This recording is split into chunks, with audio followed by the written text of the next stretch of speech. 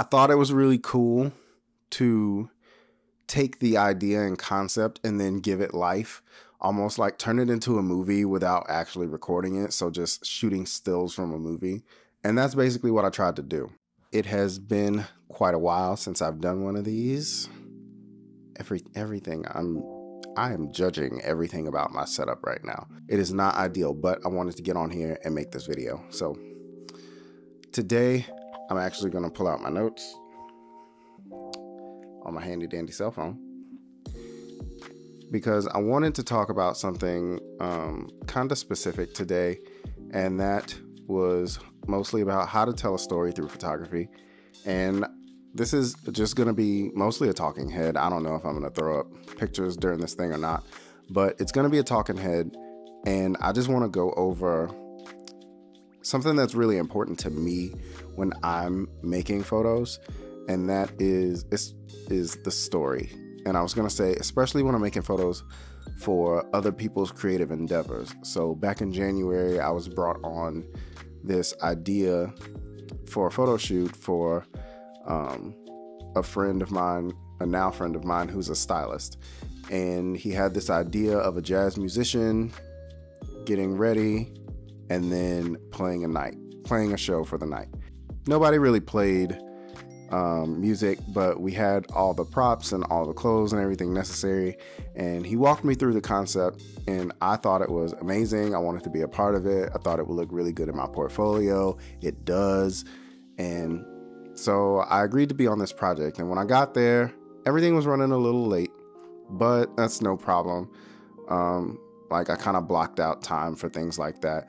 So when I got there, we started setting everything up, and I was like, yo, this looks cool. So I'm just going to take pictures of everything.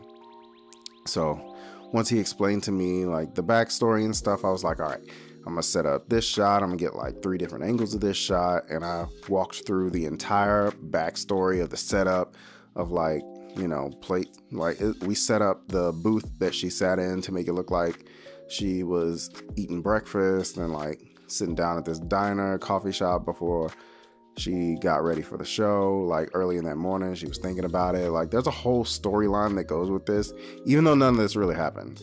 I thought it was really cool to take the idea and concept and then give it life, almost like turn it into a movie without actually recording it. So just shooting stills from a movie.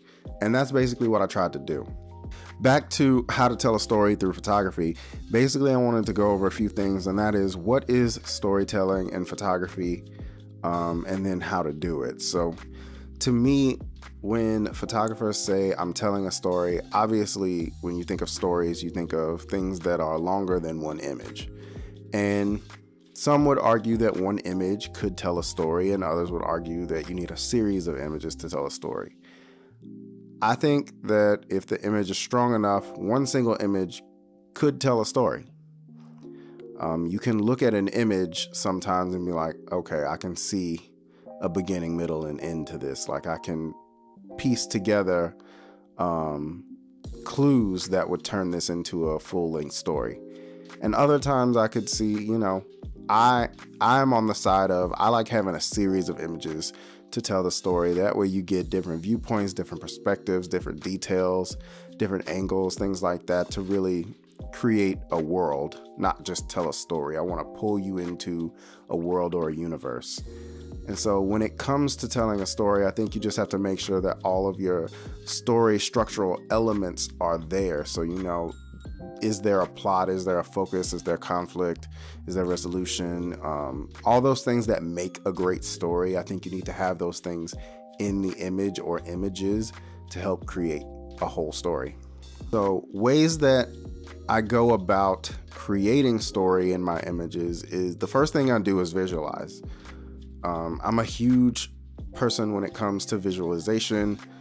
I believe in vision boards. I believe in thinking about things and meditating on things, and I don't know how to say it, but like thinking them into existence almost. That's not the right term, and there's a right way to say it, and I just don't remember it right now.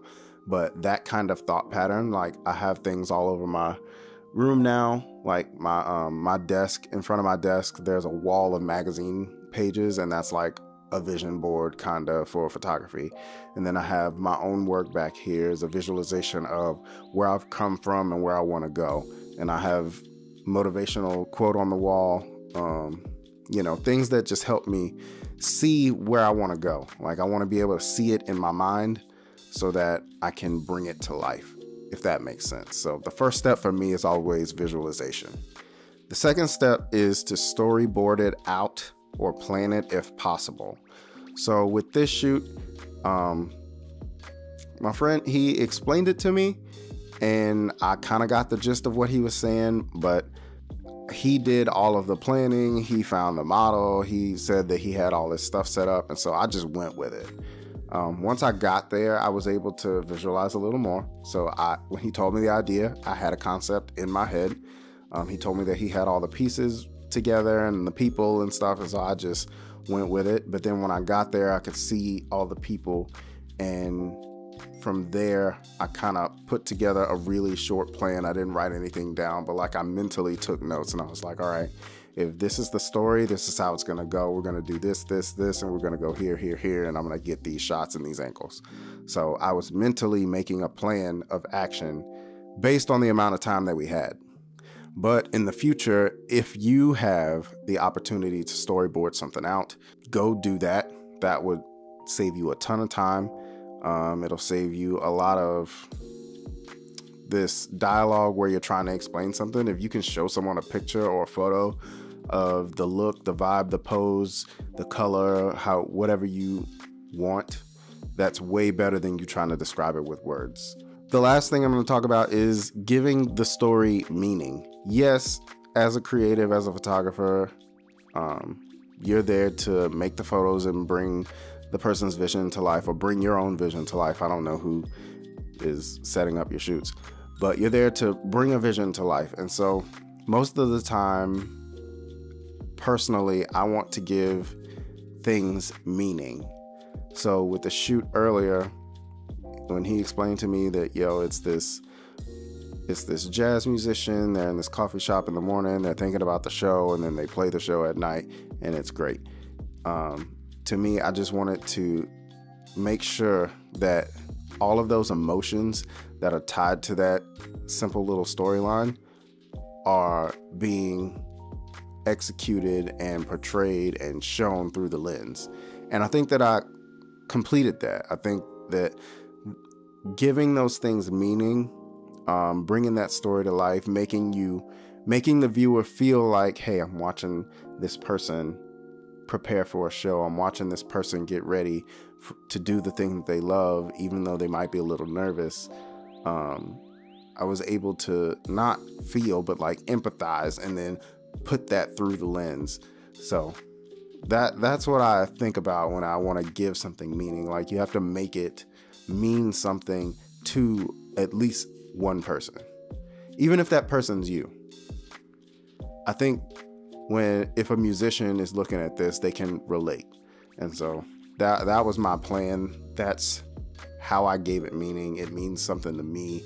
It means something to my friend who put everything together. Hopefully it means something to the model and whoever sees his images. I hope that you can, get that feeling from it. So those are my thoughts on storytelling through photography. I hope I've not bored you. I hope I haven't deterred you, but I really wanted to sit down, make this video. I'll probably remake this in a couple years because this is messy, because it's my return to YouTube. I'm using different gear and I'm just rolling with it. So first, we're going to get messy and then it's going to get better. So stick with me.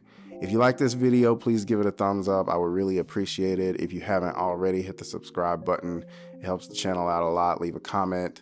I would love to know what you guys' take on storytelling through photography is.